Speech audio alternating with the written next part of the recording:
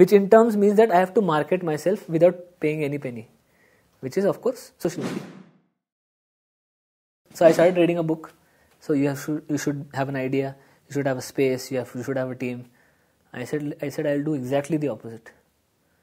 I already have an idea. I want to tell stories. I don't know what. I started with the urban topics, the city topics. It did not work.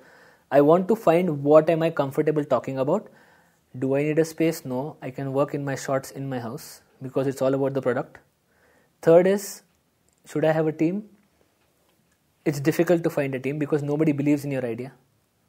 So there was a friend who believed in an idea, but he said that I will join you 1 year later. That 1 year was the most difficult time. How can I expect him to come after 1 year and join us as a legal 50-50% partner? That's not practical. And see, now that person is emotional because he feels that you are my friend, you should have done it with me. This relationship and profession, this is also what I've understood throughout this 4 years. That these two are separate things. I cannot start with you because I know that 1 year, how I've done, how I've faced, what I have learnt. You have not learnt that. You cannot match with the type of mentality which I have. It is not going to work.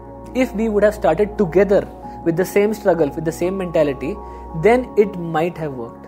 I wanted to look at a free platform where I can put everything in without paying any money, which in terms means that I have to market myself without paying any penny, which is of course social media or the internet. So Facebook, because 2013, if you would say 14 or 15, Facebook still was trending. Instagram was still not as popular as what is now. So Facebook, free platform, at home because I don't have to pay, the rent is not there.